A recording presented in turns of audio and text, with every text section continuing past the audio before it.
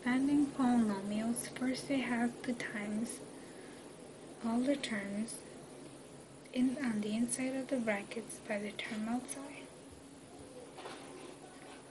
So 4x times x squared is 4x cubed.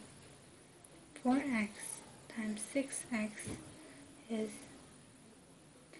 positive 24x squared. 4x times 1 is positive 4x. The second example I have is 3m minus 4 times 2m plus 5.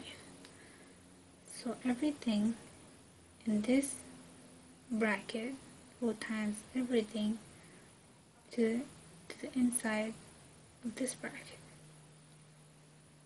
So 3m times 2m gives me 6m squared plus 3m times positive 5 gives me positive 15m. Negative 4 times 2m gives me negative 8m. Negative 4 times 5 is negative 20. So now I have to collect like terms. Sorry. Looks messy. Okay. So the like terms I have is 15m and negative 8m.